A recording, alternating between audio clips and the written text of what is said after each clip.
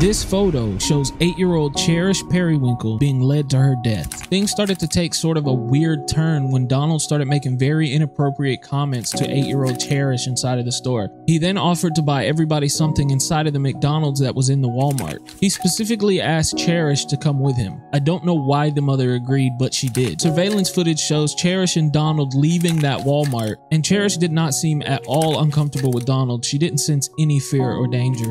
After time passed and the store closed, Rain grew increasingly more concerned and searched for them for about 20 minutes before contacting police. An Amber Alert was issued, and finally at about 9:05 a.m. the next day, Donald was spotted driving his white van and was stopped by the cops, but Cherish was not inside of the car.